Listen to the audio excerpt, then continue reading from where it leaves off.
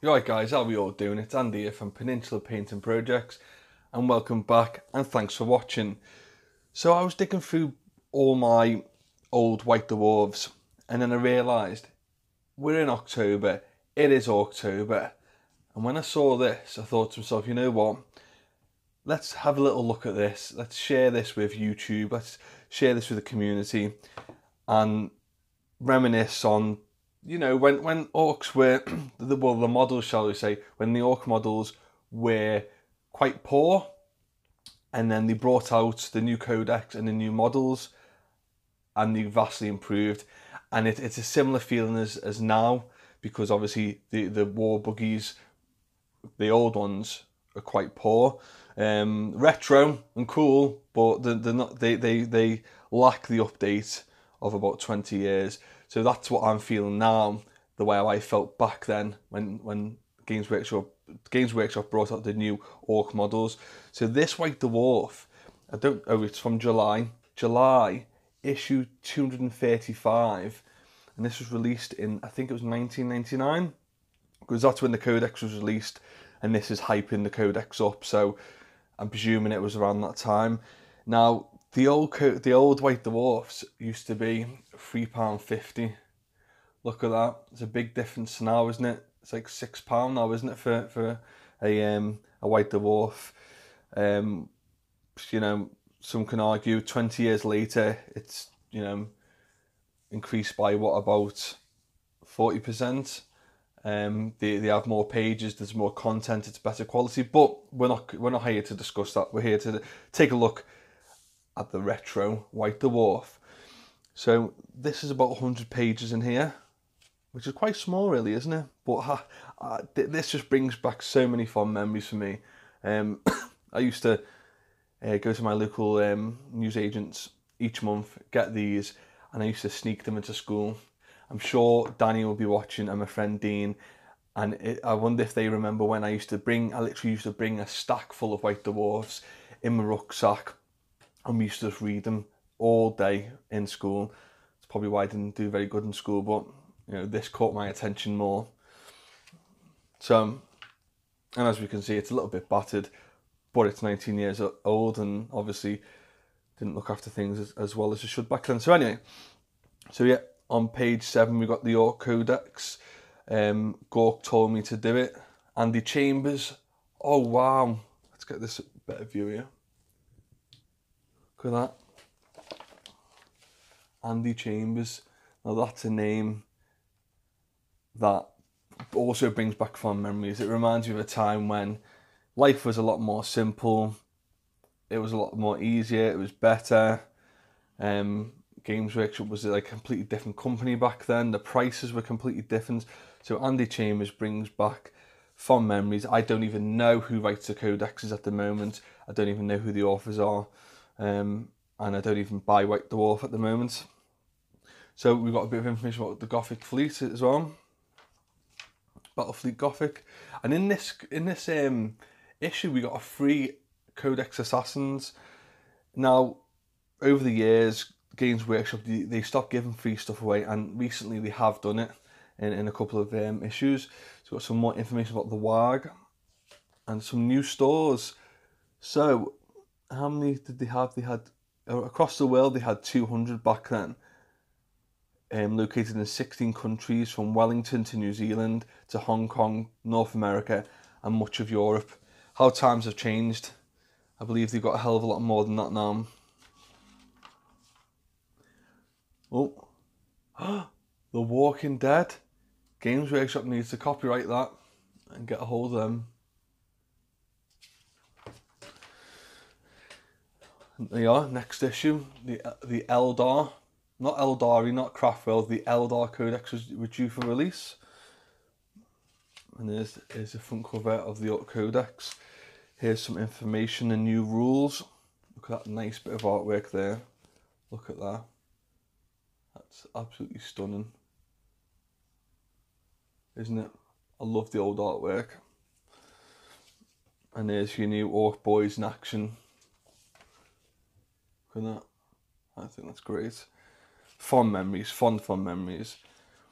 Example of the Examples of the pre-close combat. More beautiful artwork. The old metal war boss. I don't think you can buy him anymore. I think he's out of stock, unless he's in resin now. It's out of production. And here's a nice army. Look at this Ork Boyz. Absolutely fantastic. My favourite, the Storm Boys here. I believe that was a conversion done by Andy Chambers. Here's the old war buggies and trucks. And the bikes, look at them. The old killer cans.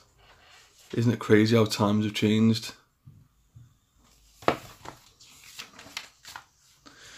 So Ork Invasion. So the orcs are back and they're bigger, meaner, greener than ever before.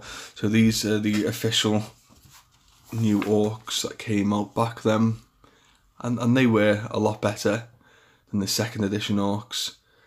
Look at the poses on them. Well, it's like sort of like a mono pose, isn't it? To an extent, but they're just charismatic, aren't they? Full of flavour, full of life.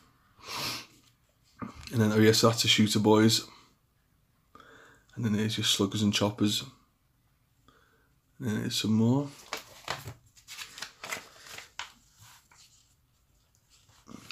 Your Ork Boyz down here. Oh, why does this AF keep on coming on? I turned it off 3 times on. Yes, so there's your Ork Boyz, your new Gretchen as well. Look at them, that's cool. Oh, so these are the old Storm Boys, I think. Yeah, they were the old Storm Boys. I wonder if you can still buy them. It'd be quite cool to have some of them just to add to them to my army. Give a bit more flavour. The old Burner Boys. When you used to have to buy them in the blister packs. 2 metal Burner Boys. So that's that for the orcs. A bit of fantasy stuff here, which is no more, unfortunately. We will never see that logo ever again in Games Workshop. This Gorka Morka piece from Golden Demon. Absolutely fantastic. Looks beautiful. Bit of information. Golden Demon 99. So yeah, this is definitely from 1999.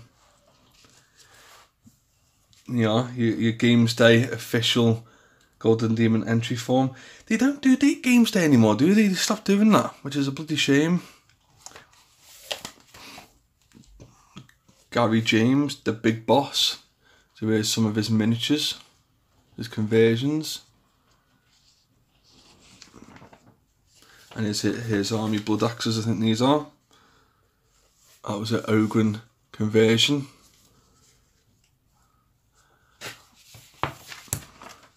So are we all looking forward to the new release of Orcs at the end of the month? Because let's face it, that's when it's going to be, isn't it? Payday weekend. What's this? Battlefleet Gothic here, is it? Battlefleet Gothic. Whatever happened to this? You stopped doing this as well, haven't you? Maybe it wasn't as popular as you thought. Lovely Blood Angels army there. More Golden Demons. Do you remember these? Yeah, absolutely lovely. I wish I had them. I think there's a battle report in here as well. Some more information about the orcs. How to come. Oh, look at this! Games Workshop used to do conversion pieces, and now I don't know whether they do that anymore. From what I remember, they sort of went away from that. More fantasy. Not really interested in that, are we? Chapter approved, so they were doing that back then as well. Oh yeah, they have. They did do a battle report. Let's just have a look at the armies. So we've got some Storm Boys at the back. Stick Bomber guys, which I think weren't they classed as a separate unit back then. Some Gretchen. Your war bikes. Some boys there with sluggers and choppers, shooters at the back. Got that knob. Do you remember that knob? You can't buy him anymore either. The old killer cans at the back, the metal ones. How many points? There's 2,000 points that was. brings back so many memories. So guys, I hope you enjoyed this trip down memory lane. Looking forward to the Ork release. Let's see whether Orks have been nerfed. Yeah, look. Look what I've done here. I don't know what that means. 1, 4, 3 and 2 mean. I wonder if that was the price increase maybe. But as you can see, back in 1999 I was interested in Orks. I did buy a couple, but I never actually made a full army. So yeah, as I was saying, I wonder if Orks are going to get nerfed. Are they going to be made overpowered? We'll have to see, and I can't wait to find out. So guys, thanks for watching. Let me know any experiences that you have with Orks back in the day, 1999 or before, and I'll see you soon. Ciao guys.